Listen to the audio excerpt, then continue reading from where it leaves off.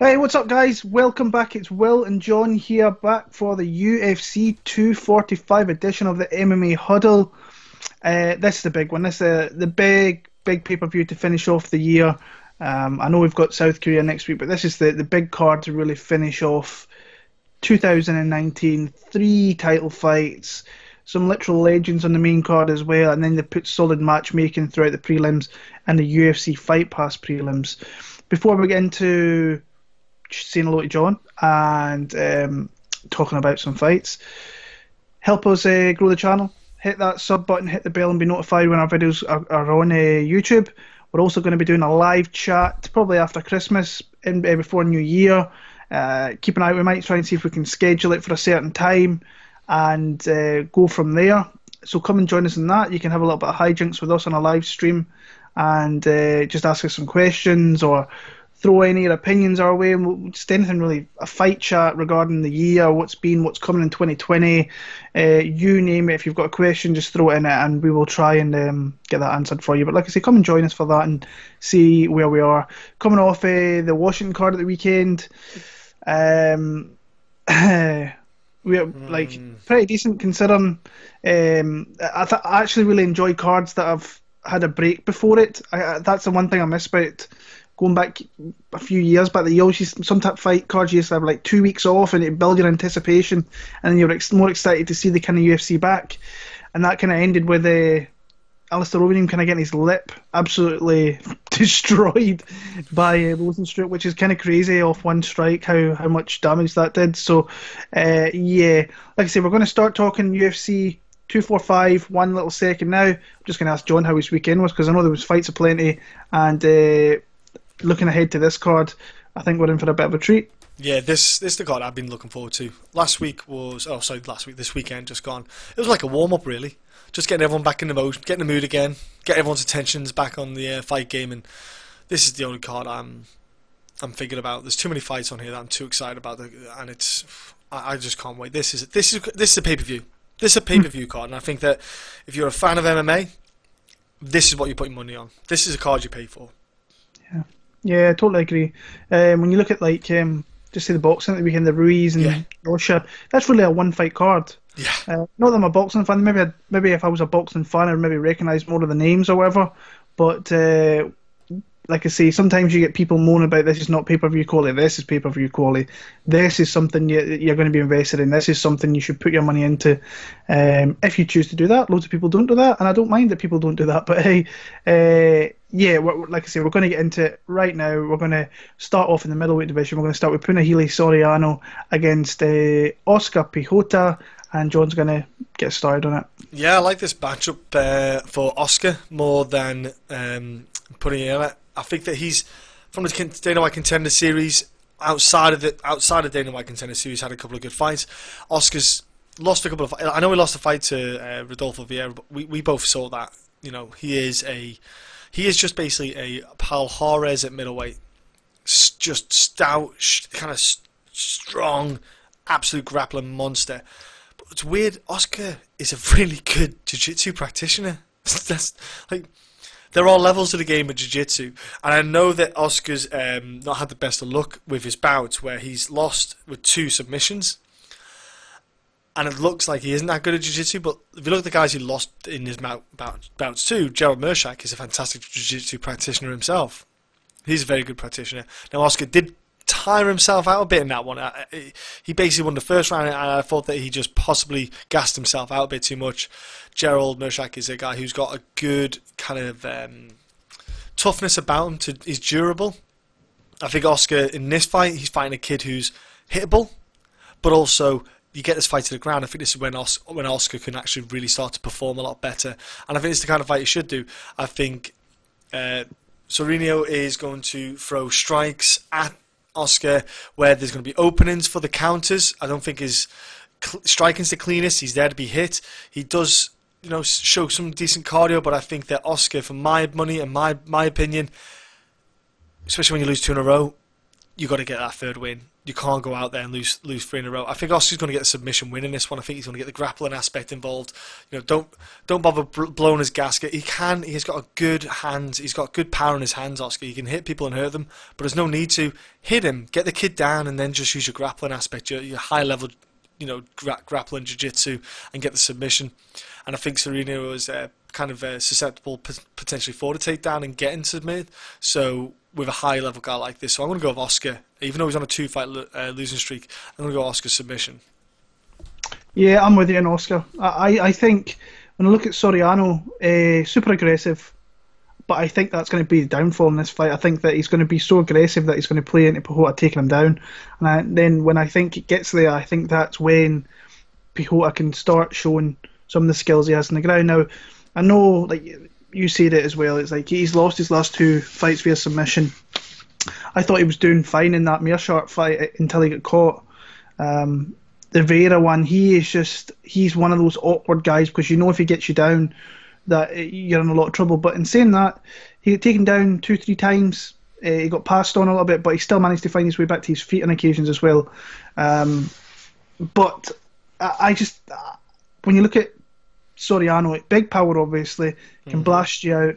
Like the fact, I think it was Jamie Pickett, I think his last fight, the Dana White Contender Show, where he went, I want to say it was a 50-minute time limit in that one, so the 50 minutes, that's going to help him a lot. But there's a lot of experience on the side of Pihota. I mean, he came up through Cage Warriors, he won the belt there, he's 2-2 in his UFC tenure, he's got none of these, he's not going to have any nerves. He's probably got nerves on his side for the simple reason that he knows he probably needs to win this one, because 3 losses in the UFC, especially in a row, is kind of frowned upon in the UFC these days. So I think he's going to use a kind of grappling, aggressive kind of game plan for this one. Try not get into swinging matches with Soriano, because he does have fighting and power just by seeing him on the regionals. But I think Pihota's definitely got an advantage down the ground, and that's where I think he wins this fight. So I'm going to take Oscar Pihota, probably via submission. Late second, early third round in that one there. So, moving on, Jessica Ai against Viviane Araujo. Good. I've liked Araujo since she came into the UFC. I thought, it was more, I can't really say liked since she came into the UFC, because I picked against her in her first UFC fight, but that was because she came in so short notice against Santos. I think it was a Bernardo. That I just didn't see like the preparation, but she came in G'd up for that fight, absolutely ready to go, and she put an absolute beating on her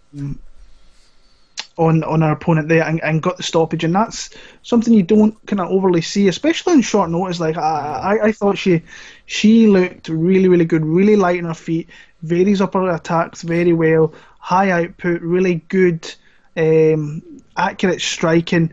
A little bit kind of worried she fades off a little bit, but she is facing bigger girls, because she's fought down, I think, at 115 before. So she's moving up and she's facing these bigger girls, and she's going to have people that are trying to take her down, because her striking is really, really good. But she's actually the one that's did that. Like I thought Alexis Davis might look for a grappling heavy takedown game. Didn't happen. Really kind of back and forth striking affair, but she really changed it up with her with some of her takedowns as well. She did it in the Bernardo fight. She took down Bernardo, and really surprised with that. Jessica I think obviously she's come back after that devastating loss back in the summer to Valentina, where, I mean, there's just levels to the sport, and she was at a level that she'll probably never ever be at, or never be in contention to be around that level. I think she did well enough to get herself a UFC title fight. She's got a big fight here to really, I think, to beat Araujo, because Araujo looks, if she puts it all together, I just don't see her getting takedowns. Which I think she might look for. She's did that in the past, but I think her striking, she's just at a little bit of a speed disadvantage, and I think that Araujo's going to be cutting off the cage and just making it difficult for Jessica to really sit her feet down and land power strikes. Even though her striking, I don't think it's all bad. I just think Araujo's quicker, lighter on the feet. Like I say, she gives you better angles for her strikes, and I just think that she maybe wants this more than what Jessica will kind of wants. She's maybe hit her peak in the UFC, and what's she going to do? Maybe try and get back up there to face Valentina again? She doesn't want to face Valentina again. Valentina will just kick her head off like she did the first time around. So I've got Araujo. I think she, over the 15 minutes of the fight, I just think she's cleaner, she's slicker. She doesn't get hit as much as what JSI will, and she wins the fight here. And saying that, JSI did reel off 3 wins in a row, but I mean over Chookagian, who's up next for Shevchenko. That was a close split, which I kind of think maybe Chookagian maybe should have got. So yeah, I'm going with Viviane Araujo via UD here. I like both of them in this fight. I think Jessica, the question is, I suppose, how does she come back and perform after the head kick stoppage? Mm-hmm.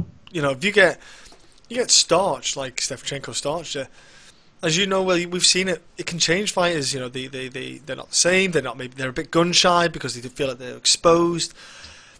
You know, Jessica I will be you know, she'll be all talk about. She feels great. She feels confident. I'm going to do this, but we don't know what's going on inside her head. So I'm always a bit tentative, especially when a fighter has a big kind of stoppage like that in their career. And Viviane she is kind of just coming on leaps and bounds and surprisingly catching everyone out, really, in this division. She's quick. Will, like you said, that is a huge factor. Speed kills. And even in the flyweight division, which is quick, the flyweight division is a fast division. She's basically, like, say, a strawweight, coming up, like Joanna Jacek did, and just super fast. You know, that she's so quick in that division. She's catching girls out with her speed. And it works because she's not trying to knock you out. She's just trying to basically beat you with volume on a judge's scorecard. That wins, because most fights in the UFC in the women's flyweight division, not all of them, but the high majority are going to go to decisions. And that's how basically I imagine most girls in their flyweight division will train to finish the fight, but they will game plan to win the decision.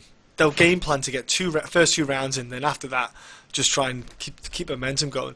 And I think this is where you're going to see it here. I think Viviane's going to get the first 2 rounds. I think Jessica I is going to have a bit of a difficulty with catching the speed, getting back in the groove again. The confidence might be lacking a bit in the first half of the fight. The third round, Jessica I, she's got good conditioning. That's one thing you can't take away from Jessica I. She is very well conditioned.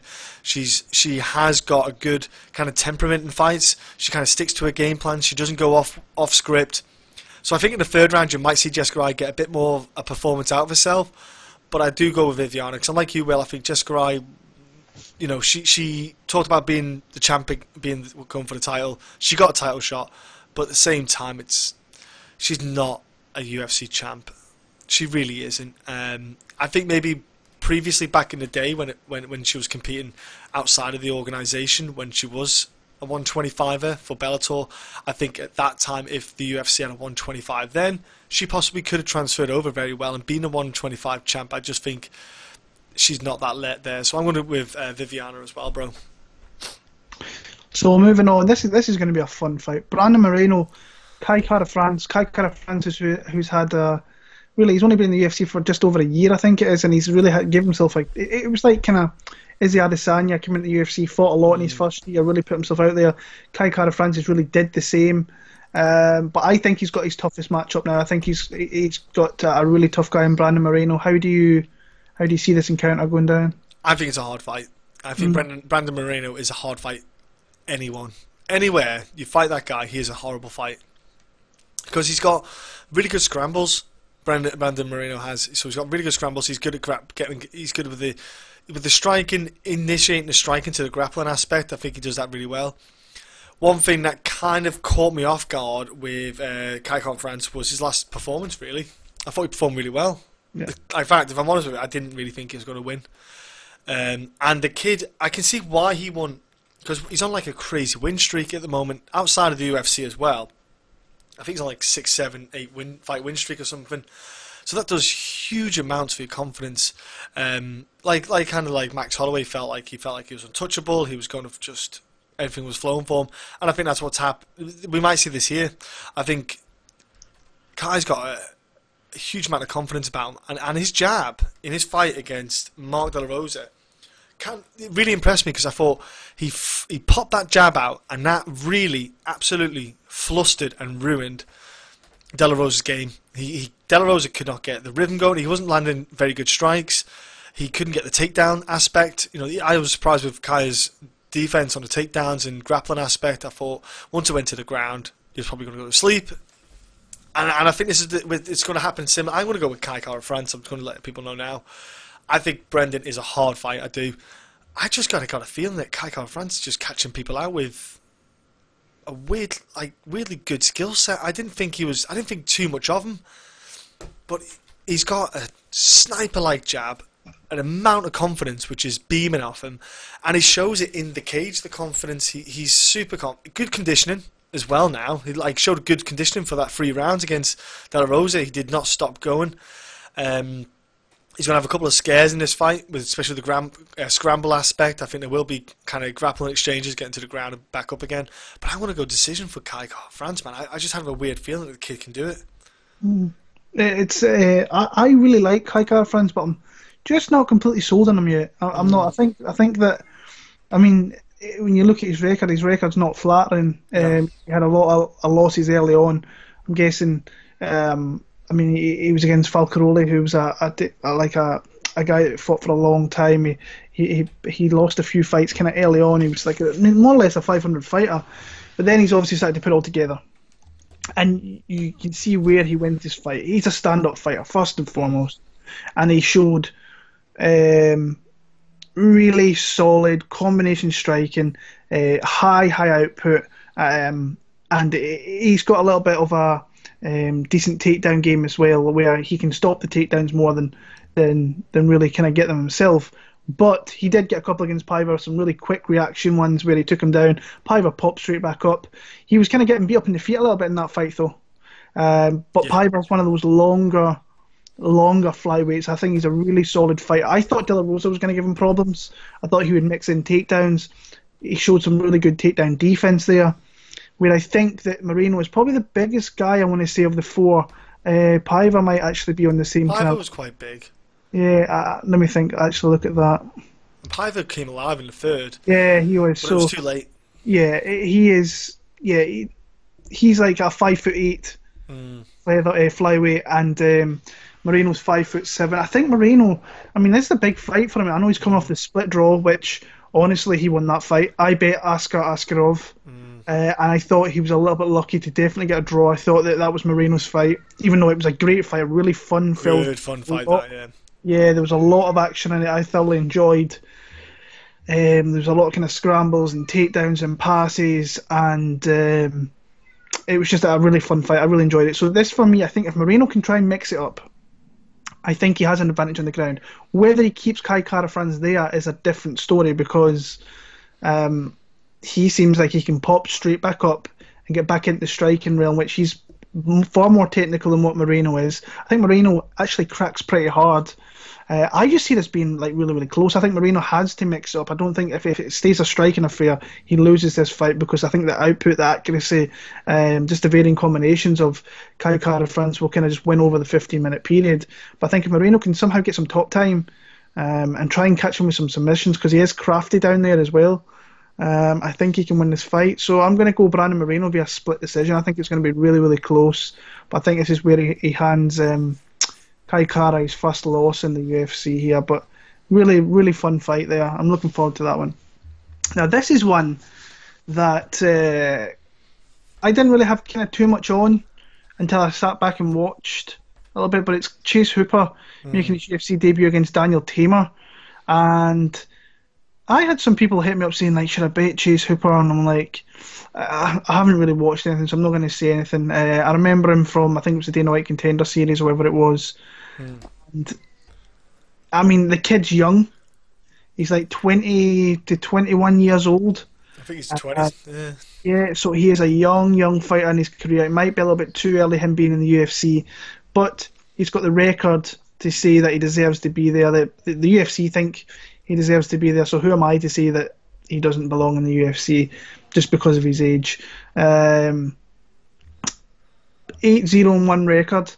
The one draw where he had with I think it was LaShawn Alcox, I think I probably edged it for him, but there was parts there where, when I look at him, he's very, very hittable. He moves back with his chin in the air. He can fight at length. Like, you can see him with his teep kicks. He throw them up high. He can really, considering he's only 20 years old, he's got you can see he's got something there where he knows he's got length on a lot of opponents, especially coming out the southpaw stance, and that's going to cause people fits being in that 145-pound division. Maybe going up to 155 later on, because, like I say, he is only a young lad still.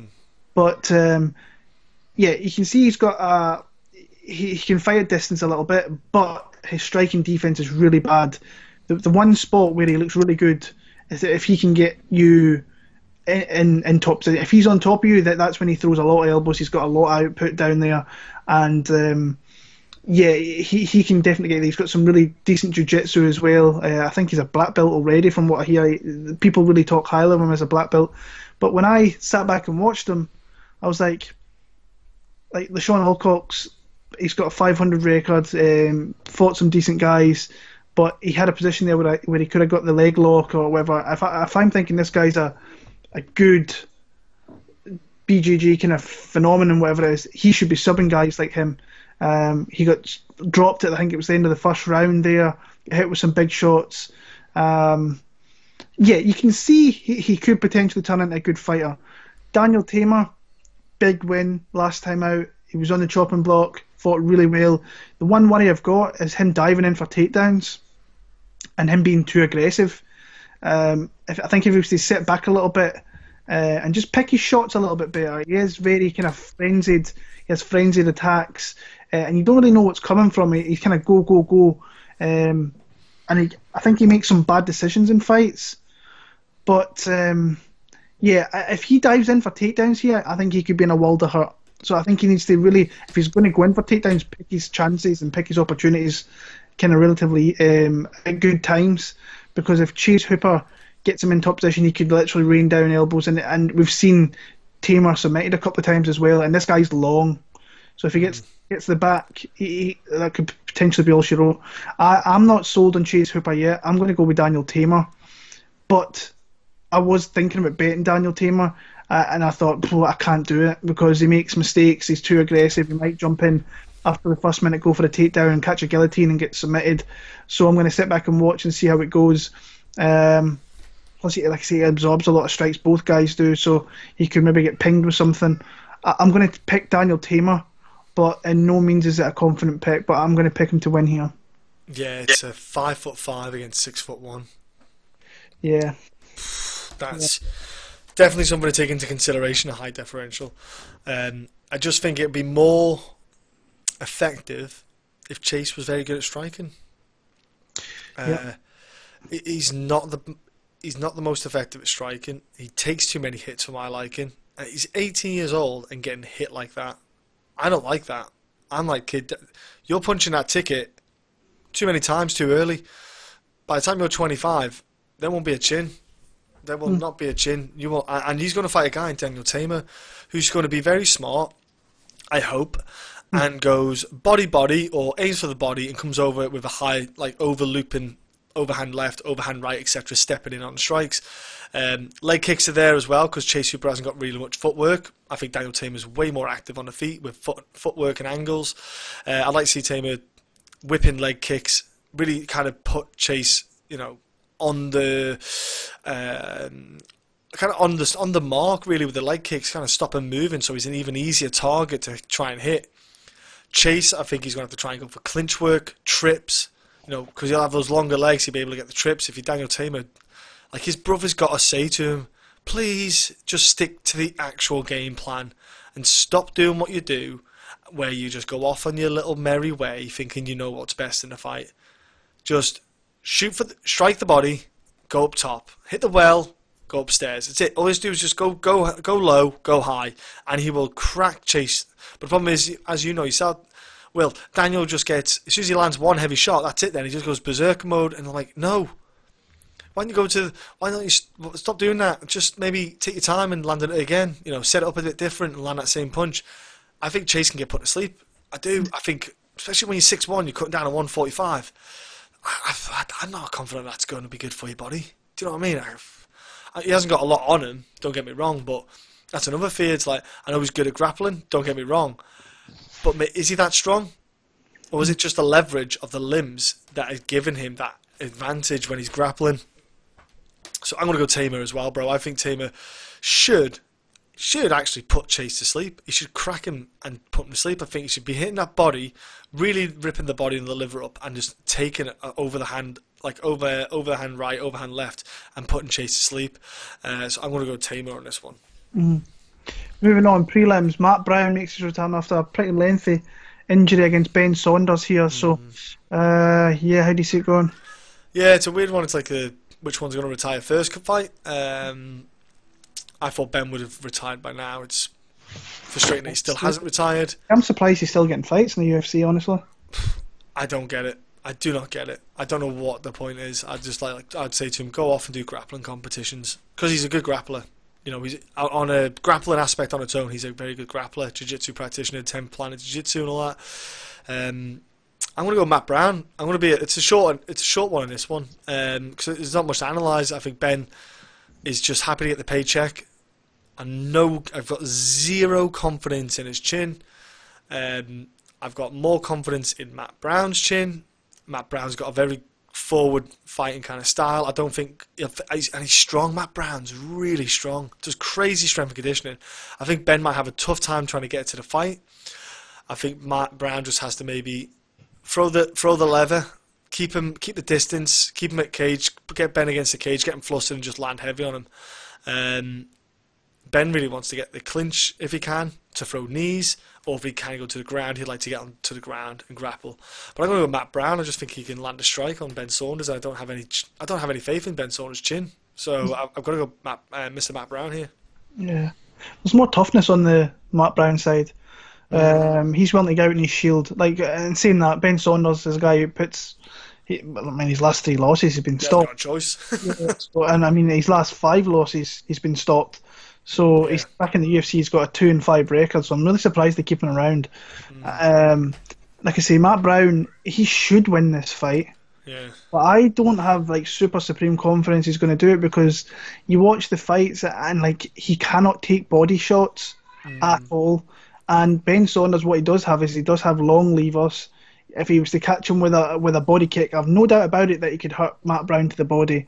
But like you said, Ben Saunders can't really take a shot to the chin, so it's really who lands first.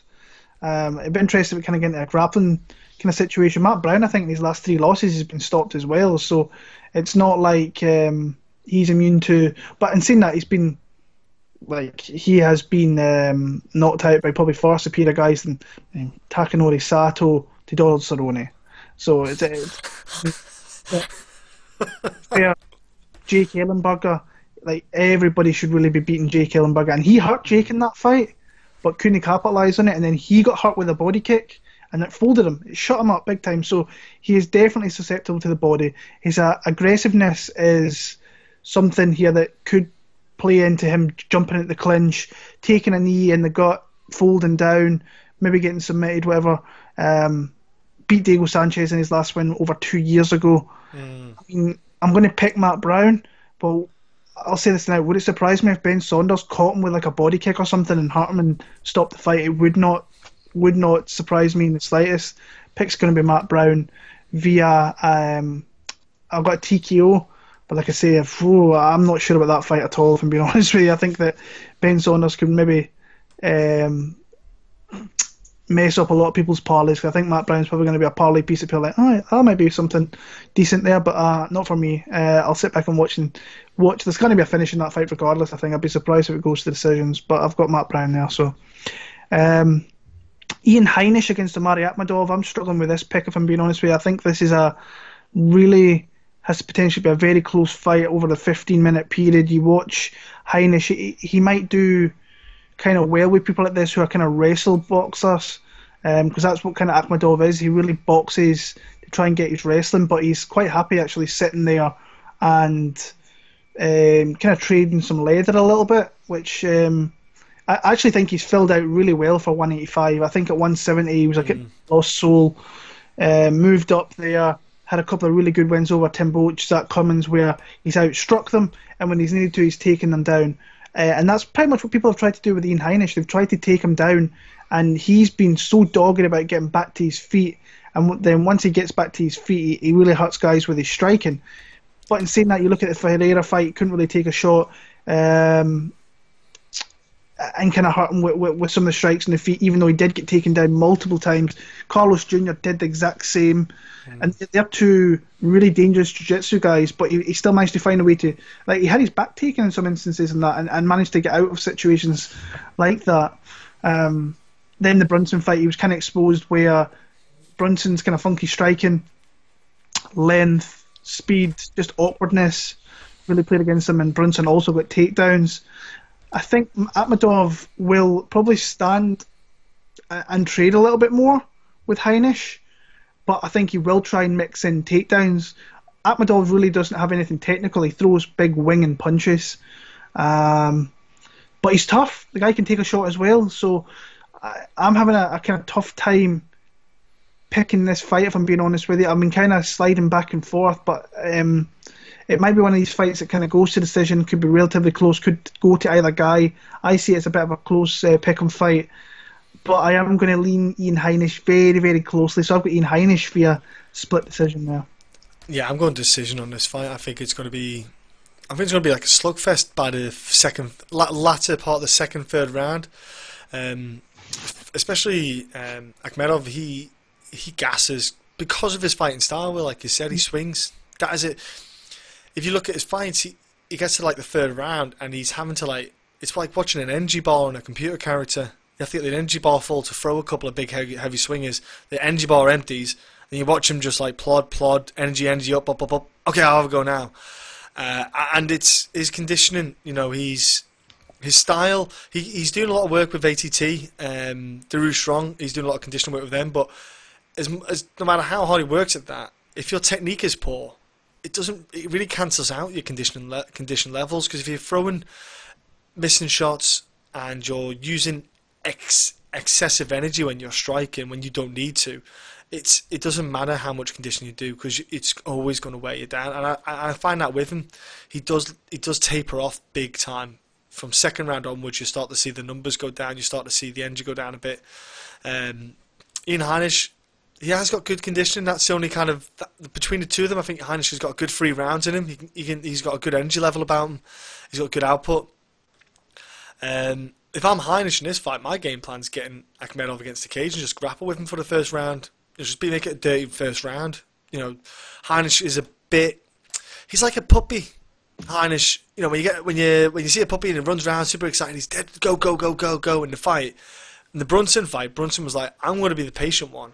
I'm going to let you come at me, all hell bells, and I'm just going to take my time. And that was it was weird. It was like Brunson must have been looking at the style that he used to be doing, where it was just going gun-ho and going crazy. It was like, yeah, do the style that works. Be patient, pick your shots, take your time with it. I wish Heinisch maybe do it in this fight, but we don't know. Hopefully he's learned from the Brunson fight. Maybe he will come out of a different attitude. I'm going Heinisch in this fight. I think that a lesson would be learned from the Brunson fight. It was a great lesson for him in that fight. A really good marker for him as well, to let him know that he's not far off. He's not far off that level, that kind of, you know, top higher level of the middleweights. He's not that bad, and he's not that far off. And I think Akhmedov is a good marker for him to just get that game plan in, practice those kind of alterations on his style, and just implement it. And I think he'll get the decision win. I think the conditioning he has, especially in the later parts of the second and third round, will play factor in him. And I think he can get away. I think he can walk away with the win. Yeah. Up next, we've got the return of Ketlen Vieira, who's a kind of forgotten name, really, in the women's bantamweight division, but she's undefeated. If she comes back in here, makes another strong case for herself, she's probably going to get a title shot very, very soon. Against Irene Aldana, a really fun fight. Who have you got there? Yeah, it's been out for 20 months. Mm-hmm. She's been out a long time. Yeah, it's a long time.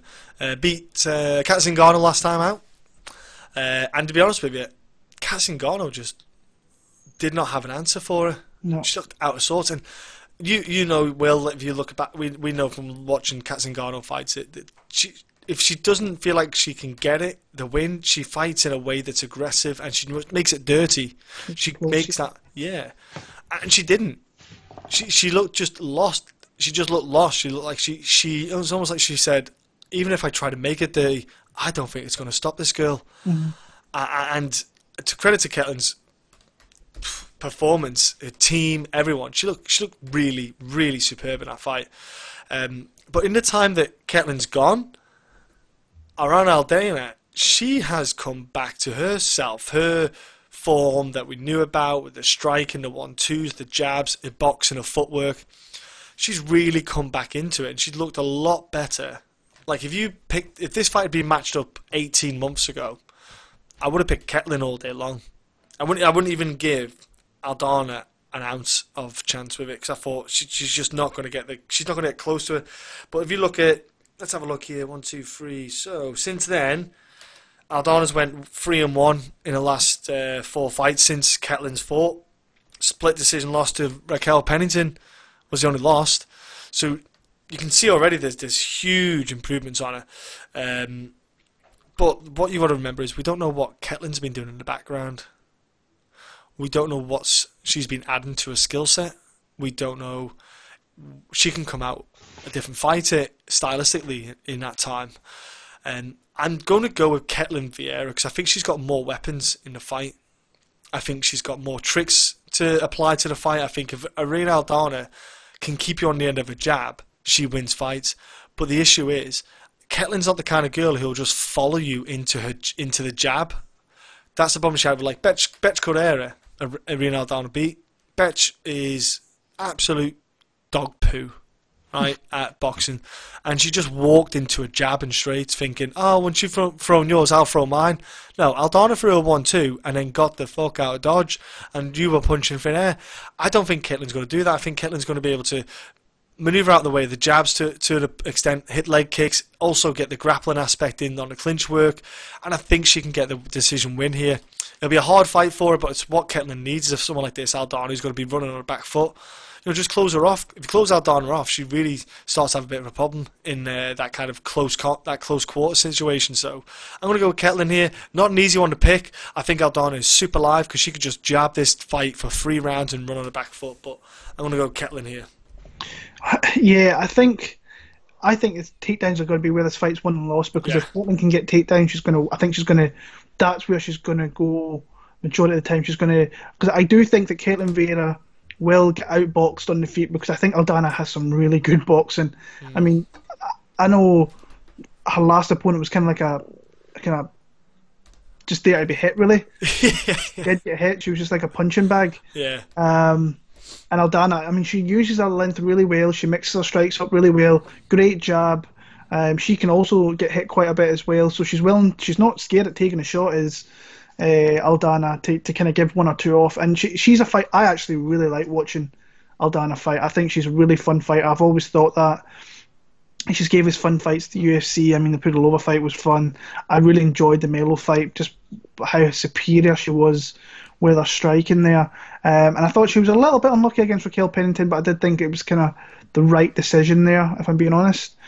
But like I say, takedowns, I think is where this fight's going to be won and lost because Ketlen Vieira, she does take a lot of strikes. Her striking defense is not all that great. I think she gives you opportunity to hit her, but she's very strong at getting her takedowns. And once she gets her takedowns, she's really good on the ground as well. She will pass guard multiple times. If you're quite active off your back, she will move to different positions. Aldana's definitely not as live on the floor as what Zingano was. Zingano's always moving, looking for ways to get out back to her feet and so on. Aldana will probably settle for being on her back for too long and lose large parts of the rounds through that. But that's really what you look at. You watch the majority of her fights and she gets hit a lot, but she gets her takedowns. And once she gets her takedowns, she's very strong on top. She's got takedowns in every fight that she's had in the UFC. And I mean, she's got that finish over Sarah McMahon, who Sarah McMahon's really known for kind of quitting on herself once it gets tough. Ketlen Vieira made it tough, got her out of there. And then the Zingano fight, that's a tough fight to take because Zingano's just a bit of a wild woman. You never know what you're going to get with her. She's hard to...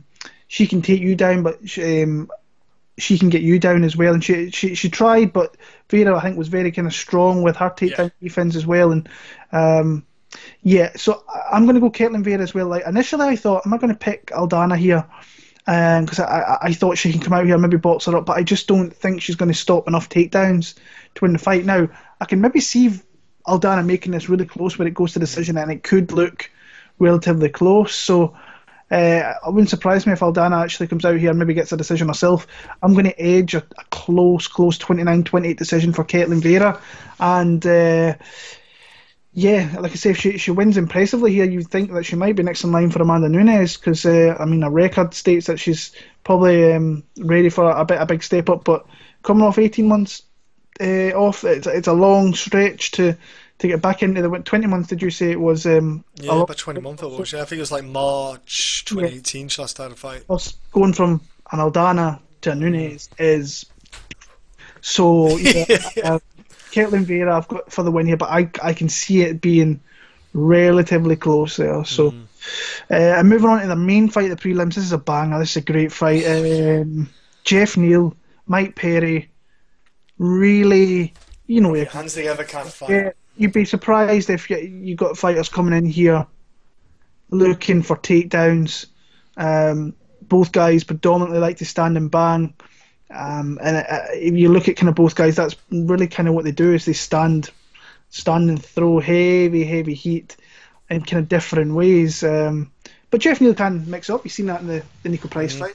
He's got a couple of takedowns because Nico Price is not similar to Mike Perry, but he's super aggressive and will give you opportunities to take him down, to hit him.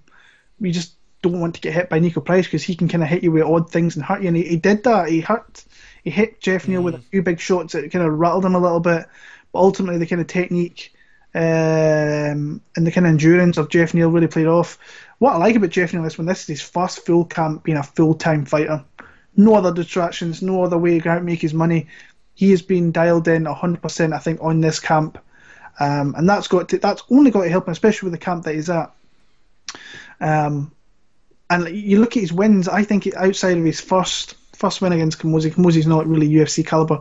Camacho, tough. He absolutely took a licking in that fight before getting head kicked. Belal Muhammad is as solid a fighter you're going to find at 170. It's never easy against that guy. Not unless your name's Vicente Luque and you knock him out early, but Belal Muhammad will give you a 15-minute affair where he's never out the fight. He's always there, but at the end, Geoff Neal was just too good. And then Nico Price one, like I mentioned, I don't think he looked great in that fight. Came through. I think he's got a number beside his name. I think he's number 15 in that division. So now he's defending his kind of position against Mike Perry, who, Mike Perry, if you don't like watching Mike Perry fight, there's something wrong. He's so up and down. Like he's going to be one of those fighters that is always, I think, going to be around the UFC. He will take many losses, but he'll have many wins. He'll have many highlights on his highlight reel because he's so fun to watch. He really is. He's a fun fighter. Actually, has he got a losing record in the UFC? 1, 2, 3, 4, 5. So 6-5 record. Close. That's kind of close. And like even the Danny Roberts fight, he took some licks in that one. That was a great fight to watch, by the way. Pure violent, that one. Yeah, that was watching that live, and that was it was. There was a lot of leather landing in that fight. There was a lot of staggering about. But if you could fight a game plan against Mike Perry, you win fights. And you can do it easily. Max Griffin did it. Alan Jouban did it. He's faced some top guys, your Cerrone's, your Ponzinibbio's. He's going to be a guy that's always going to hover around top 15, but never ever be top 15.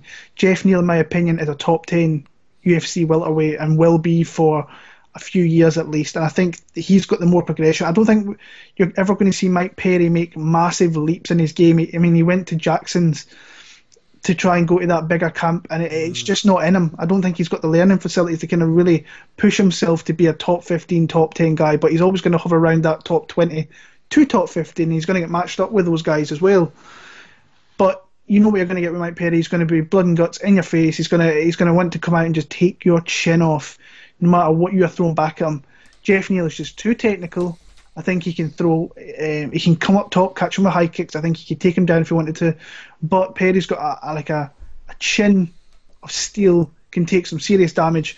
If you go back 2016 when he came to the UFC, videos, I said that guy is going to get knocked out in the UFC with the way he fights, because you've seen in the regionals he took too many shots, to get dropped. Really hasn't came. It's kind of interesting that he's come to the UFC and not really taking like canvas naps like I thought he would. I thought he would, but especially the division and some of the guys that he's faced. I just think Geoff Neal's too good. I think Geoff Neal, he's in his spot here. This is going to be the coming out party where if both guys come out here and start trading, he might get that signature knockout of Mike Perry. I don't think he is. So I think he's going to kind of beat him up over 15 minutes. So I've got Geoff Neal via decision. Nice. Yeah, I think Mike Perry is frustrating as well because he has got good hands when he uses them. He could use his jab a lot better. He could use. He's very heavy on the front leg, very that boxing kind of style. I feel it's rough to call him a pro. I only had one pro boxing bout, which he lost. He got stopped, so it's hard to go. Former pro boxer. In theory, he was, yeah, technically, but not enough for around. But he is very boxing oriented with his strike, with his on his foot, heavy on the front foot. But I don't think he used the jab enough. I don't think he's light enough on his feet, in my opinion. I think he could do a lot more footwork, and he could be a lot more effective. I think he'll land those heavier shots a lot better. He's similar to like John Phillips in that way, where you see John Phillips in the middleweight division, you see there's limitations with John Phillips and limitations in his style. I think Mike Perry's the same. I think that he could do more, but he's going to fight a guy in Geoff Neal who already has the weapons already that Mike should have had by now, or should be looking to get to add to his game. I think Mike Perry's going to become aggressive. I think it's when you'll be surprised when Geoff Neal will get the takedowns, and when he landed that ground and pound on Nico Price from God and Hulk smash his face. Oh my word, stiffened him. Oh man, that was crazy. Like knocked him out and then woke him up with it. It was mental. But I think Geoff Neal is a dangerous man because he's got a lovely all-round set. And I think that great one, the great fight was the Belal Muhammad fight. It was a perfect fight because he got to test himself really hard there because, like you said, Will, Beneil give you a hard 15 minutes. And that's what Geoff needed. Geoff needed a hard fight like that, really to kind of give himself an idea of what he can do in 15 minutes, how much of an output he can do, what his condition is, what his skill set is, and how he handles someone like that. And I thought he looked superb. In parts of that fight, and I think with this fight he should probably outclass Mike Perry. I think everyone's sitting there thinking it's going to be a stand and bang, rock 'em, sock 'em. I think Geoff Neal's going to land on Mike Perry, then Mike Perry's going to come aggressive. Geoff Neal gets the takedowns when he comes too close, and just wins it that way, kind of almost like a rinse and repeat kind of style with that technique and method. And I don't see anything wrong with that. I think that Geoff's got the head kicks as well. You know, let's not take that out of context. Let's not forget Geoff can throw those kicks. So I'm going to go with Geoff Neal for like a third round stoppage or decision win. Okay, so moving on to the main card here, we're starting off in the bantamweight. First three fights actually. First two fights in the women's bantamweight, I should say. So, two guys I love. I'm a massive Urijah Faber fan. I have been for years. I remember I used to go kind of crazy for his clothing back in the day. Yeah. The Form Athletics, Torque and Form Athletics that he did with John Jones did all that. I loved that. It was some of my most favourite MMA gear. I've been a massive Faber mark for years. I really have. I think he's a legend. He's one of those legendary guys. They might never have the UFC belt, but a legend of the lower weight classes. He really is. Yeah. And he's against one of the guys I completely adore in 2019, coming into 2020, in Petr Yan. And if you've been a fan of the huddle here and been around me and John, and especially me listening talking about Petr Yan, you know what my thoughts on this guy are. So, yeah, John, I'll let you lead off because I think people pretty much know where I'm going in this one. So, I'm going to say out right now that I love both fighters, and I was uber surprised in Faber's performance against Simone. I think when I watched it back, I thought maybe Ricky Simone was, sounds daft, but starstruck, let's say. It just seemed like Ricky Simone was a little bit taken back that he's fighting Urijah Faber, because obviously Urijah Faber had retired. Well, as he had. He'd stepped away for a while. He'd been gone a while. And I think he was probably just never thought that would happen. He'd get to fight someone like that, who was probably an inspiration to him. I think Urijah Faber's an inspiration to all the guys, even Petr Yan, if I'm honest with you. I think he'd even say he's an inspiration to him from he's a smaller weight class guy. He's been around for years. Urijah Faber looked sharp, looked good in that fight, but it was only brief. We don't know how good a 40-year-old Urijah Faber looks in the second round, third round. No one has a clue. And I'm not saying he's going to look awful, because he's always going to be a good fighter, but age does take a toll on you, especially when he's been fighting for so many years. It's got to have a toll on the body. You can't say you're going to have that quick reactions all the time, or you're going to have that great condition. It's got to have a toll. So I can't take a lot from the Ricky Simón fight. All I can take from it is Petr Yan needs to mind his P's and goddamn Q's and move his goddamn head a little bit more. And that's it. Petr Yan, very compact fighter when he comes, but he just plods forward. He's just nice and patient coming forward. He's like, yeah, I'm gonna get a chance to hit you. I'm gonna do. I'm not gonna throw a one punch. I'm gonna throw like a 1-2 left hook. I'm gonna whip a leg kick in as well. Why not? Or a body kick. Or I'm gonna throw a head. He's beautiful in that sense. He doesn't throw one shot. He throws bunches, and he finds some great shots in there. But because he pushes forward, he doesn't go forward as in he's great, because I think Urijah Faber will have the difficulty here where Yan doesn't close you down quick where you get the takedown in. Where, do you know when there's that range between where you can punch and the range where you're so close, it's more of a grappling opportunity. Yan's really good at keeping that separate. He's really good at just slowly coming towards you to get in striking range without that risk of coming forward too quick to get taken down. And that's where Urijah Faber might have to try and use a bit of creativity to get that takedown up and into Petr Yan, maybe closing down against the cage and do it off the cage possibly. But I think Petr Yan, the problem Urijah Faber's got is going to have a guy who's going to come forward, who's going to throw combinations, not one shot, combinations, but he doesn't stop coming forward. Yan, it's very rare he comes back. He got I think in the Jimmy Rivera fight, I think once or twice he didn't come forward because he took he got hit, I think, and I'm not saying he was rocked, but he got his bell rung, and I think he just took a step back to go reset, let's go. And in the Jimmy Rivera fight, he looked solid. He looked really really good performance.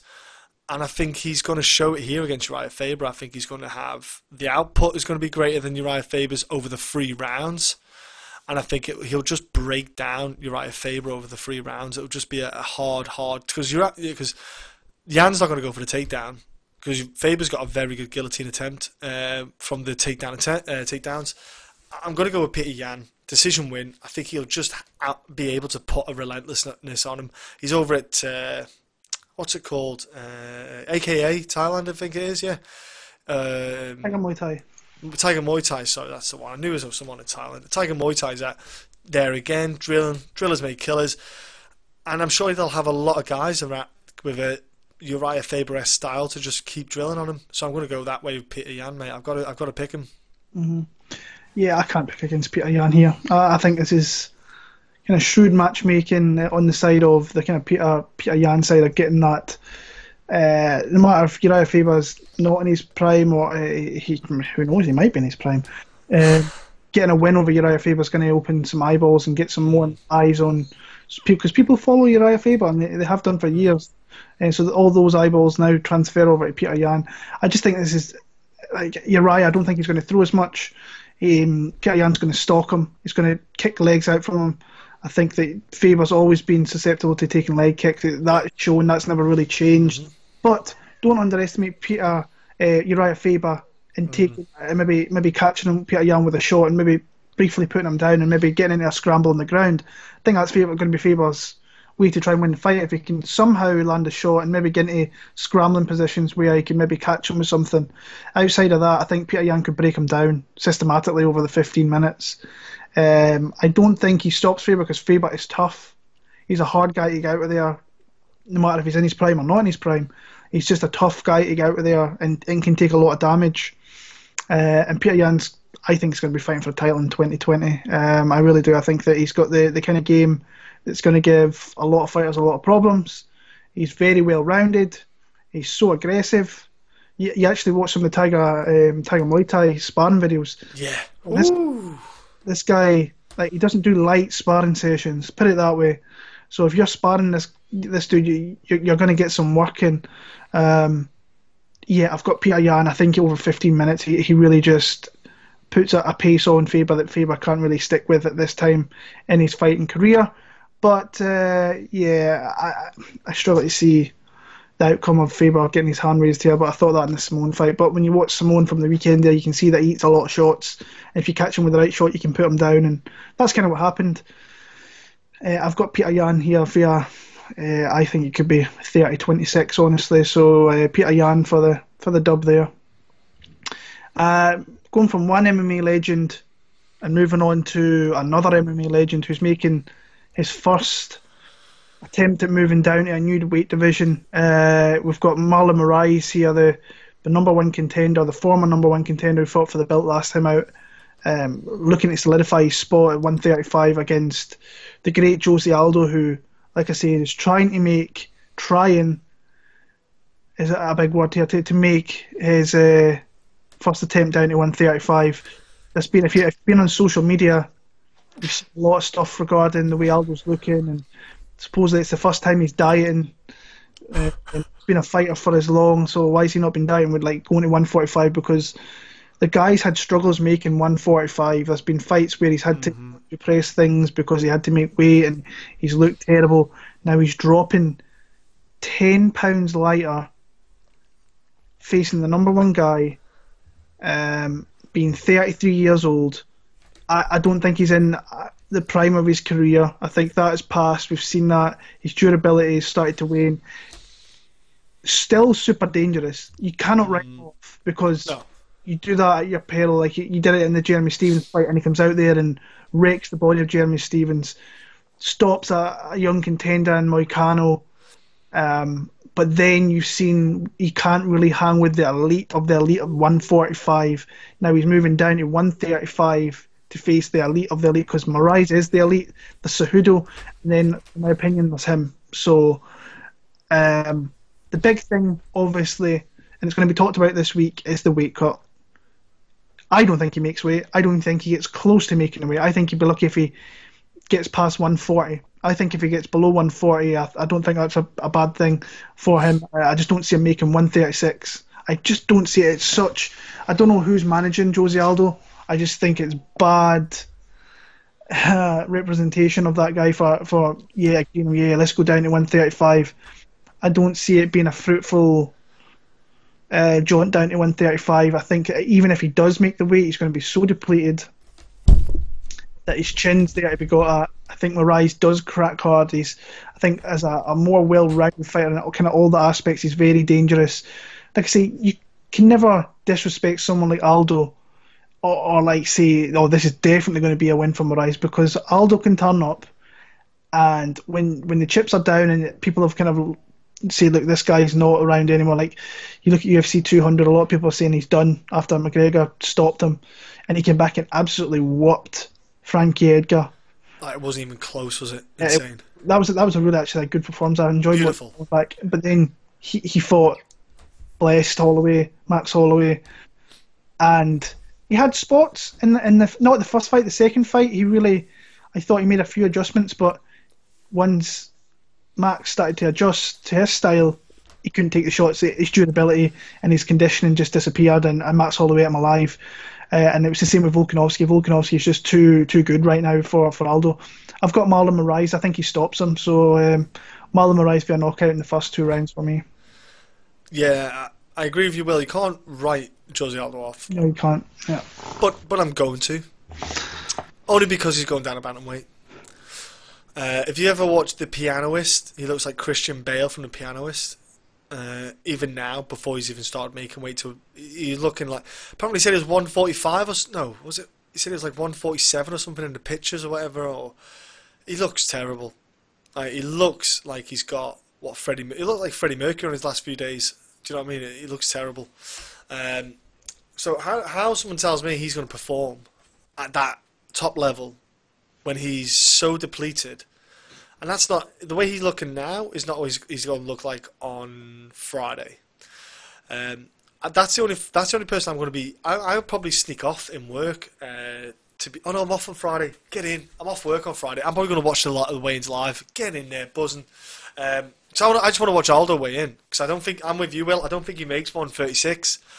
And even if he did, he's got to make 135 for a shot at the title, though. So let's say he makes 136, beats Moraes, he's got to make 135. That's an extra pound. Doesn't seem like a lot, but it's a huge amount of weight in percentage to body weights, and that's at 135. I'm not taking away his skill set. His skill set is what it is. He's got a wicked skill set, lovely body shots, lovely leg kicks, which he's really, really toned down on in the past few fights, which is perplexing to me because his one of his main arsenals was his leg kicks. He's really knocked that on the head a little bit more, favoured his more boxing style, but great takedown defence that he has as well, don't forget that. But he's going against a guy who's a killer in Moraes, and I just think Moraes is going to absolutely tear him up. I think if the fight actually gets on to Saturday, I just can't see Moraes losing that fight. I think Aldo's going to be too depleted, too drained upstairs in the brain from the fluids, and I think Moraes is going to have a field day just ripping him apart. I think if I'm Moraes, I know Aldo fades at 145. So Aldo fades after the first round, like he's do. If you keep the pressure on him, like Max Holloway did, just pressure, output. So if I'm Moraes, if I do that at 135 when that guy's depleted, do the same again, he's going to kill him. And I think Moraes is going to finish him in the first. If it gets to the fight day, that is, I don't know if it's going to get to make it to the cage. I really don't. I'll be shocked if he makes weight. If Aldo makes weight, I'll be shocked. If it doesn't make weight, depending on what he weighs in at, Moraes doesn't have to accept the fight. You know, and it might even be a point where he doesn't make a weight close enough to weight, where Moraes says, I'm not fighting you, or they just call the fight off because he was nowhere close to weight. So I'm going with Moraes if it goes to the cage anyway. Just first round, he's going to kill him. Yeah, it's like I say, hopefully he does make the weight. Hopefully he looks good in doing so, but everything before that, it doesn't really look like he's going to do it. But yeah, it's a shame because you hate seeing guys at 33, 34 making weight cuts down. It never really ends well. Like, I know TJ went and did it and got smacked down at 125 and he was taking stuff. So yeah, I think that Aldo signed the new contract, didn't he, with the UFC, and I think with that deal in the UFC, there must have been part of the conversation where they said, look, you can't beat the champ at 145. You tried twice. What are you going to do? What are you going to do for? Why should we offer you a new contract? Yeah. When he talked about going to boxing, and he probably must have said, I'll go down to bantamweight. Now, don't get me wrong, I reckon Dana pissed his pants when he said that, but after he's finished laughing, he went, really? He went, yeah, I'll go down to 135. You give me a new contract, I'll fight down at 135 from now on, and I won't try to go for featherweight again. Yeah, but if you see this, if he comes out here and somehow he makes a weight, and he beats Marlon Moraes, and he does it spectacularly, he's next to Cejudo. Yeah, you can give him Cejudo. Yeah. Well, it might be smart on his point. Maybe he's feeling something, maybe he just, that's the way he's going to get a UFC belt around his waist again. So if he beats Marlon in a spectacular way here, then I think Cejudo would win that fight. Cejudo would absolutely win that fight. You're fighting a guy like Aldo. Yeah, absolutely you want a fight like that. Yeah. Great takedown guy against a guy who's got a great takedown defense. Yeah, Sign me up. Yeah, that'd be a fun fight in the primes if that was ever took place. But moving on to one of our first 3 title fights, we've got a rematch of 5-6 years ago. Yeah. Amanda Nunes defends one of our 2 belts here, the bantamweight champion and obviously the featherweight champion, against the first ever UFC featherweight champion in Germaine de Randamie. This didn't end so well the first time for de Randamie. Do you think anything is different in this fight against Amanda Nunes, who's now as peak and as hard a fighter and as well-rounded maybe a fighter as there is in the UFC? Do you see Germaine having an opportunity to get one of those belts? If you look at Amanda Nunes 6 years ago, and you look at Germaine de Randamie 6 years ago when they fought, you look at the difference now. I haven't seen an evolution of Germaine de Randamie. She's kept the same skill set, done the same thing. She's just a very good striker. Amanda Nunes, prior, was more of a grappler. I think she was a black belt in jiu-jitsu, and that was her thing. She didn't have the polished striking, more polished striking that she has nowadays. Her leg kicks are better as well. She's got lovely. Amanda Nunes got lovely outside and inside leg sweeps. Like, she's very good trips. Very good trips. Amanda has come on leaps and bounds compared to Germaine Randamie. Of course, Germaine Randamie questionably beat Holly home for the belt, which it was, and then she was too scared to face Cyborg. Rumour was she was too scared to fight Cyborg. Well, she must have been, because she never agreed to fight her. Let's put it that way. Dana said, I want you to fight her, and she never said yes. So, yeah, you were scared of Cyborg. There's no ways two ways about it, which is weird, because you've fought a man in the past. And she actually did in kickboxing, for any folks who didn't know this, during Amanda. And she won and stopped the guy. But then again, when you watch Amanda Nunes, what she did to Cyborg, you're thinking, fuck that. I turned down Cyborg, and now I've got to fight Nuclear Nunes. I just don't see it going any other way. I just can't see Nunes losing to Germaine Randamie. I think if I'm Nunes, yeah, don't get me wrong, I throw missiles in my hands. But all I want to do, throw those hands, get close, take her down like last time, and just beat her on the ground. I don't think Germaine Randamie can handle Amanda Nunes on the ground. When Amanda gets on top, the girl's heavy, she throws horrible, nasty ground and pound. I'd just do the same again to her.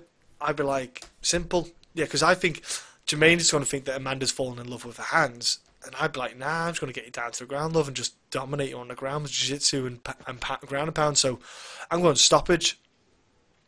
Second round, max for Amanda Nunes. I'm that confident in Amanda Nunes in this fight. I think she, like you say, will peaking. She is riding the cusp of being easily one of the best well-rounded fighters in the fight game. She's got everything you need to be a champ and to keep hold of that belt, really. Mm-hmm. I don't know what it is with this fight. I've got a feeling that the Randamie, I don't know, I've just had a feeling that she might really push Amanda Nunes here. And when you look at it, she really shouldn't, because, like I say, it's a one-dimensional fighter against a multifaceted fighter in Amanda Nunes, who can fight you anywhere in the fight and be pretty much dominant over the other. The Randamie is a pure striker, is a beautiful pure striker. She really is. And if you give her a striking matchup, a striker v striker matchup like Holly Holm, that was close enough, but she will show what she's got there. Really good, long, accurate striking, decent combinations, and just mix it up. It's just a really good striker. But Amanda Nunes from 2014 to 2019 is a completely different beast. Mm-hmm. Completely different beast. She's so well-rounded, it's not even funny. And the one thing that I always had against her was her cardio. Yeah. In the Shevchenko fights, she showed me that she could go 25 minutes with a really good, solid, well-rounded fighter, and Shevchenko is that. She's very, very good. And then since then, she absolutely destroyed Raquel Pennington, absolutely mauled Cyborg to death inside a minute, moving up to 145, and then just knocked the head off Holly Holm with a head kick. She's beat the who's who. She's beat the Randamie, who is a former champion. She beats her again now. She's pretty much beat the entire list of UFC champions: your Rouseys, your Tates, Shevchenko, Cyborg. Yeah, everyone who's held a belt. Everyone who's pretty much held a belt, she's got a win over, and she could do it again over de Randamie. I want to say de Randamie's actually got a chance in this. I don't know what it is, but it's hard to really be confident going against Amanda Nunes. But her having these two belts and flip-flopping between divisions, you're like, surely something's got to give. There's her talking about wanting to take time away from the sport and start a family and so on. But when she's in fight mode, she looks an absolute killer. And if you watch the first fight between these two, Amanda Nunes just gets the top position and it's just raining strikes down. And de Randamie, to her credit, she's blocking them, but the ref saves her because that wasn't going to stop. That was going to keep continuing to go for the majority of the fight. Till her arm would have broke. Yeah, she would have broke her arm punching it. Nothing off her back. No. If Nunes gets into this spot here, I don't see where de Randamie's going to make any huge jumps in her game to really stop Amanda Nunes, not stopping her or submitting her. I'm going to pick Amanda Nunes. I don't know. I've got this funny feeling with this fight. I don't know what it is. I've had it in my gut for a little bit. But when you look at it, it's hard to pick against Amanda Nunes. It really is. So I'm going to pick Amanda Nunes in the first. It might be a little bit close. It might go a little bit longer than the first fight, but could ultimately be the same kind of fate. But I've got Amanda Nunes in the first 3 rounds, probably via TKO. I think once she gets her down, she starts raining punches. I don't think Germaine will have anything to really get back to her feet and really win the fight through that. So I've got Amanda Nunes, the TKO though. Moving on, co-main event, co-main event I should say. We've got blessed Max Holloway against Alexander Volkanovski for the UFC featherweight title. This is a really good fight. I put out a tweet earlier on. Yeah, we've got Colby and we've got Usman up there. But honestly, my eyes are all in on this fight. I think this is a great fight against the featherweight GOAT, in my opinion. And you've got someone in Volkanovski who has really emerged in the last couple of years and really a good fighter, taking out some big names. Maybe not in the prime of their career, but still taking out your Mendes, your Aldos. You go back 5-6 years ago, those were the 2 guys in this division. He took them out. He stopped Mendes. He dominated Aldo in Brazil, dominated Darren Elkins, dominated Jeremy Kennedy, Shane Young, Hirota. Whoever it is he's fought in the UFC, he's dominated. He's not looked out of place. He's lost very little exchanges in any of the fights. He's not many. I don't think he's lost rounds.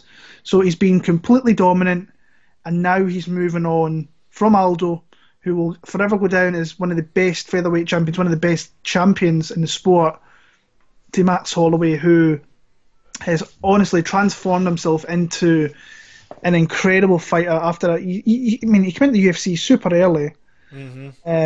Was it 20 years old, 19, 20 years old, and took his losses, but since that McGregor fight, there really hasn't been, outside of maybe Khabib, a fighter that's been on a tear like him.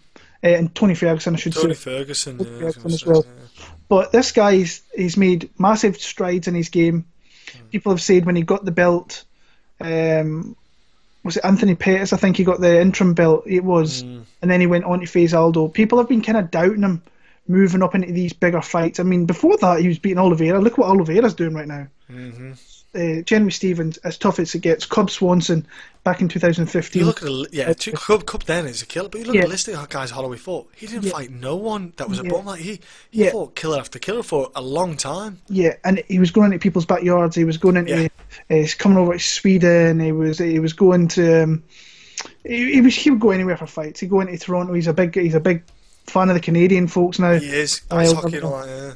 He is one of the nicest guys as well, Max Holloway. Jeez, he just gives off a vibe and energy about him that's radiant and really pulls you in. You really want to kind of cheer for the dude. But like I say, once he got that fight with Aldo, and he smashed Pettis. He smashed Anthony Pettis.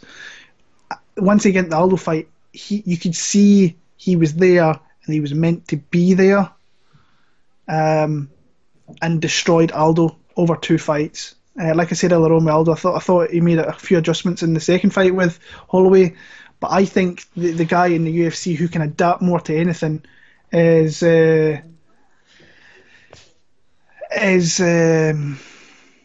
Max Holloway. Yeah, Max Holloway. Now you've got a guy here. I've seen some people say that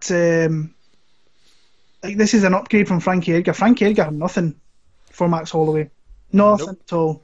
When people keep asking questions of this guy, Ortega, he destroyed him. Aldo destroyed him. Went up to Poirier, faced Poirier at 155. I thought he gave as good as he got. I thought it was a really close fight against a really tough guy in Poirier. But Edgar is your pressure boxer to get into your pressure wrestling. The only difference I see with him and Volkanovski, I think Volkanovski has really, really heavy hands. I think he's got the power to maybe get the respect of Max Holloway that Frankie Edgar could never ever do that. So, Volkanovski is going to want to come forward. He's going to want to pressure Max Holloway, try and get him against the cage and maybe try and dive for legs, try and see if he can get takedowns, work on his conditioning and so on, and try and wear him down kind of over the 25-minute period of the fight. For me, I just struggle seeing that. I think he has to really get his respect with his striking. If he can somehow curtail what Max Holloway does with his striking, then I think that that's when he can start having success. But if you've got Max Holloway, if he starts to figure you out and he gets what tendencies you start doing, then you're in big trouble. He's going to, because I think he can out-box you.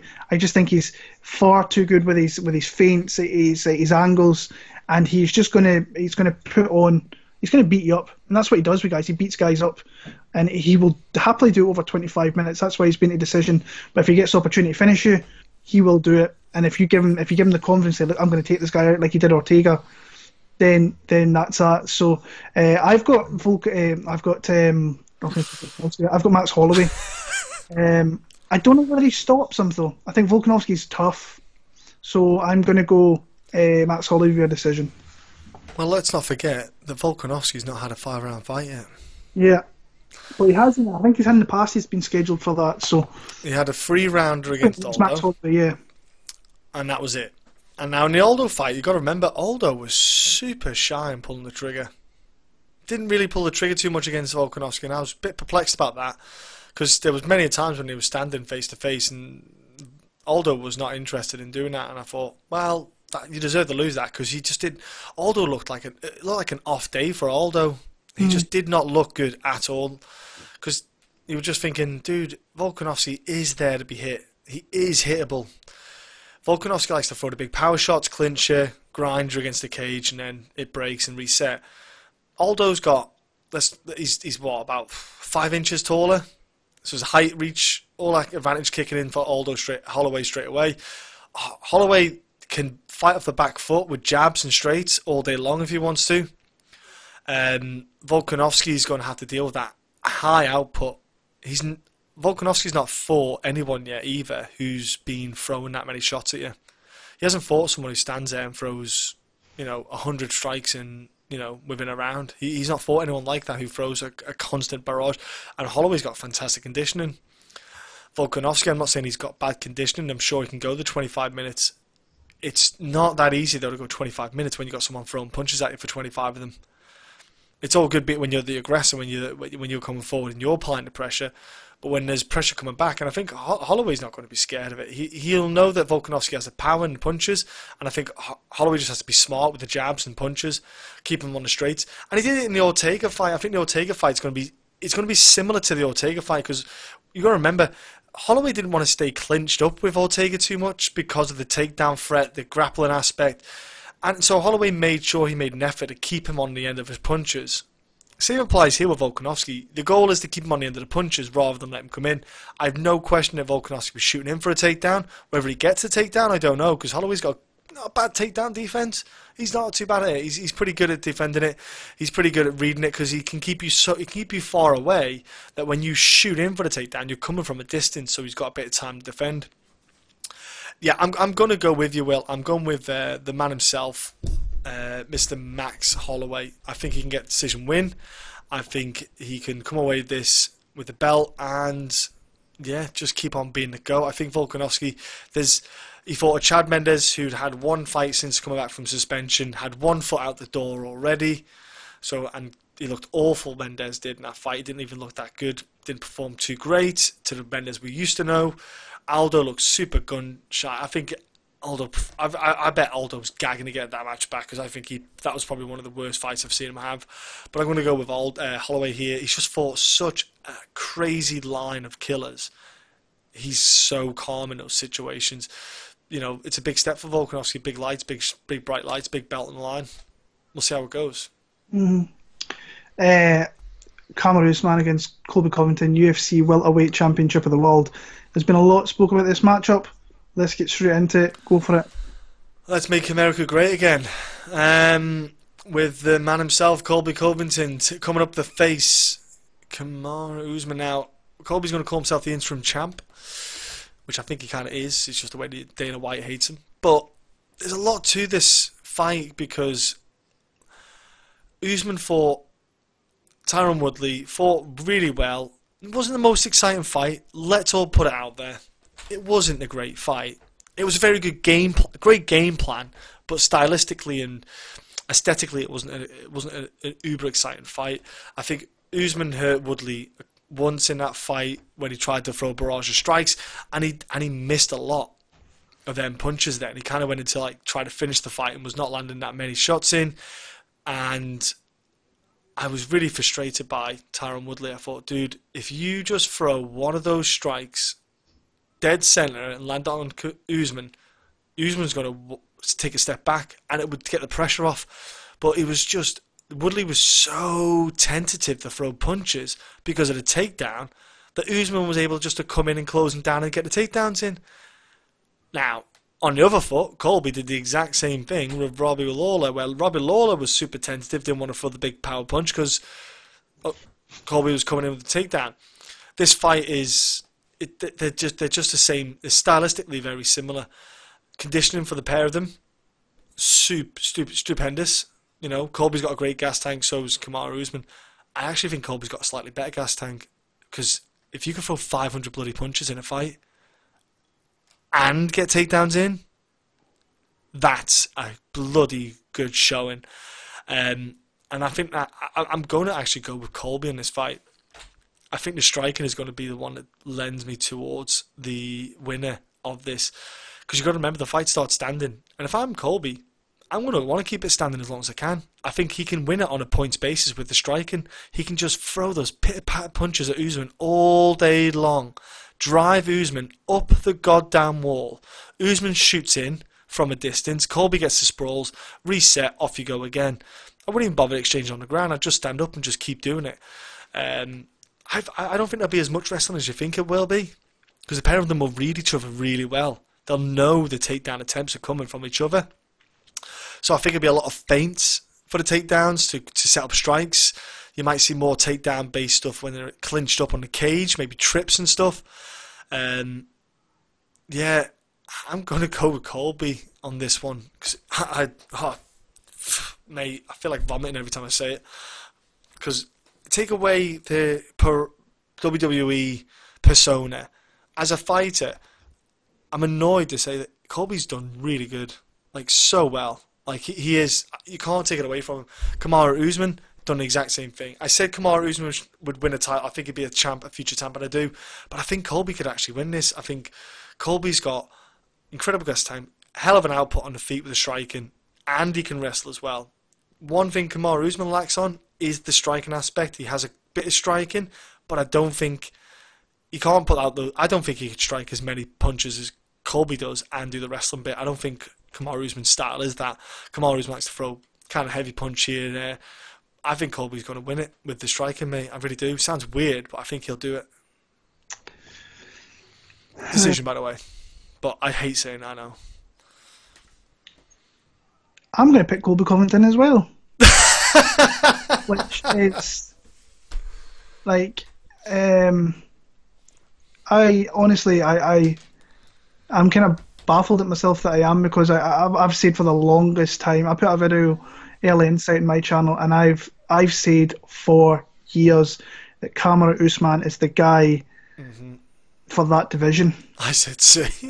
And when I watch back and what I see, I think it's actually Colby Covington, and it pains me to say it. It really hurts me to say that, because I've been saying Kamaru is the guy that's he's going to beat everybody in that division. But Colby Covington, like you said, put all the gimmicks to the side. Guy's an amazing fighter, an amazing fighter who can mix it up. With his, like, obviously he's a D1 wrestler. You've got D1 against D2, so you would think that Colby would have the advantage there. But they're kind of two different kind of grapplers. You've got Colby, he'll get more kind of technical takedowns, where Usman will be more power based, emphatic takedowns, big slams, like a Woodley fight, where you'll get Covington, he'll use his striking to get in on the hips and take the fight to the ground. It might not last there for very long, you might not do too much with it, pop back up, he'll take him back down again. Striking wise, I think he's not a full, I don't think he's got all that much power as Covington. No. He uses like 50-60% shots to really just get in on the hips and get your takedowns, but he will throw and he will throw and he will throw to the nth degree. He really will. I think the big thing in this fight, I think the strikes out in the open, I think Colby's got an advantage. I think in the clinch, I think Usman has the advantage there. I think the big thing in this fight is the conditioning, and maybe all the kind of mental war games that Colby's been playing on Kamaru. I think I think Kamaru is more invested in this fight. He might make more mistakes because of this and who he's against. He might get more aggressive. He might gas himself out a little bit quicker. He might be depleted a little bit more because of this. I think the first 2 rounds are huge. I think if Colby can survive what Kamaru's going to throw, because I'm interested to see who takes the back step first. Because Colby's known for coming out very, very quickly, getting in your face, and putting you against the cage and getting takedowns straight off the bat. And he surprises people with that. He keeps on going for 5 minutes. And you can see in some previous fights, you look at the RD fight, the 4th round, I mean, RD took him down like 2, maybe 3 times. That's maybe because he's maybe not taking a break. I don't think that's maybe just he was changing up and Colby wasn't expecting that. But I can't believe we're both sitting here, or where we are, we're both picking Colby Covington over Kamaru Usman, because I think we were speaking to Usman in Glasgow 3 years ago regarding Colby Covington, saying how he would absolutely beat him with an nth degree, and you sit there and you kind of agree with him, and you want that to happen. I want Kamaru to win this fight. I really do. I would really want him to win this fight, because it might just stop the shtick with Colby altogether. And it's just, that's the one thing I don't like with Colby. It's just the whole shtick. Some of the things he says, Matt Hughes, even though Matt Hughes has did some bad things in his time, but Glenn Robinson, who's died, and please don't speak about him. And he's a little bit racist with some things as well. I'm just like, nah, that's not for me. But as a fighter, what a fighter this guy is. I think his condition is going to be the big factor in this fight. So I've got Colby Covington via decision as well. So that's interesting. So yeah, so that's us done for 245. I'm going to quickly go through. I've got one bet. I really haven't got anything else that I've liked the look of this week so far. But my bet that I have a parlay: Petr Yan minus 400, Max Holloway minus 163 for plus money. That's where I'm at with my bet that I have this week. Covington's a decent underdog. He's plus 165 over here in the UK. What's Marlon Moraes? Minus 200. So a parlay piece if you decide to use him. Yeah. That's only going to go up if Aldo has a botch of a weight cut. Yeah. And you could do Marlon. What would Marlon and... Yeah, see, I'm scared with that fight that Aldo has such a bad weight cut that they just cancel the fight. Yeah, I think they'll cancel the fight potentially as well, yeah. But Marlon Moraes you could put in there with maybe Geoff Neal and get close to plus money or around plus money there. So, yeah, there's nothing really too much. I was thinking about maybe betting Daniel Teymur. He was an underdog. I don't want to really bet that fight. What's Vieira and Aldana?